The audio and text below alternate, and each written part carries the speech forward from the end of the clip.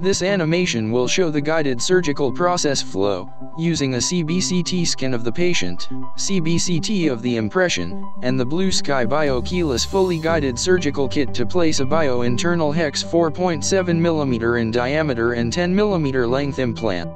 Radiopaque skin markers are attached to the outside of an impression tray. The impression tray is filled with PVS material. Ensure that the material fully covers and surrounds the teeth. Take an impression. The teeth should not touch the tray in the impression. A CBCT scan is taken of the patient with the impression tray in the mouth. The impression is removed from the mouth. A CBCT scan of the impression tray is taken with impression settings. The CBCT of the patient is loaded in the Blue Sky Plan software. The CBCT of the impression is loaded and converted in Plan to a digital model. It is then aligned with the patient's CBCT. Implants are selected and digitally placed in the desired position. The guide is designed in the software and location of the guide hole is represented by a brown-colored tube in the software. The guide hole will house the master metal guide tube. The tube is automatically positioned in the software to guide the drill in the planned direction and stop it at the correct depth. Print the surgical guide and insert the metal cylinder. The fit of the guide should be verified before the surgical procedure.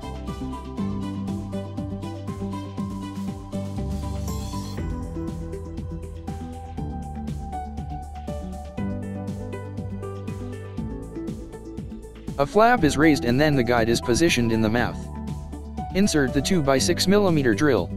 Activate the drill within the master tube only after it is inserted in the guide and is centered by the master tube. Drill with copious irrigation and advance until the drill is stopped by the master tube. It is recommended to drill at 800 to 1200 RPM with copious irrigation. Insert the 2x8mm drill without spinning until it advances to the depth created by the previous drill. Activate the drill and advance until stopped by the master tube.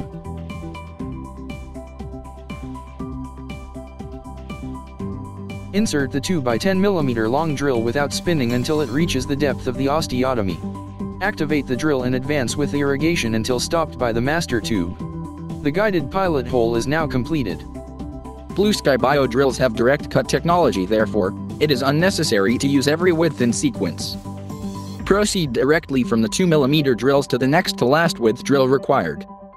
In this case it would be the 3.6x6mm drill. Activate the drill within the master tube after it slightly engages the tube. Drill with irrigation until the stop portion of the master tube prevents further advancement. Insert the 8mm long drill with same diameter without spinning until it's centered by the master tube. Activate the drill and advance until stopped by the master tube. Insert the 10mm long drill with same diameter without spinning until it is centered by the master tube. Activate the drill and advance until stopped by the master tube. If you determine that the bone is soft, you can skip the next drill diameter and insert the implant at this point. The self-tapping and tapered design of the BioMax implant will compress the soft bone and obtain proper primary stability.